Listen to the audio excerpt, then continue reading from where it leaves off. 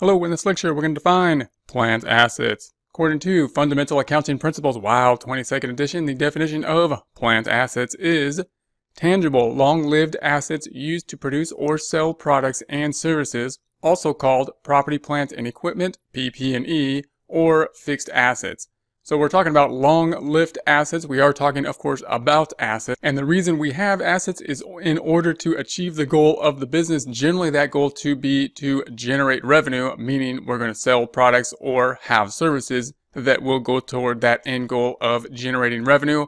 Often call this property, plant, and equipment, as well as plant assets. If we think about some examples, we can think about something like a boat. That would be something that would be bought and be an asset rather than being expensed when was purchased if we're to use the boat in order to help us generate revenue. We can think of a plant that would be a fixed asset. We would buy the plant where presumably we would make things possibly like inventory.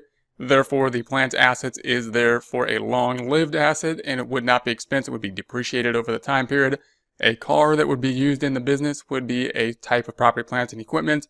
If we're talking about a computer equipment or electronics, again, this could be something that would be used for the future and have a longer time period of life and therefore should be expensed or depreciated over the useful life.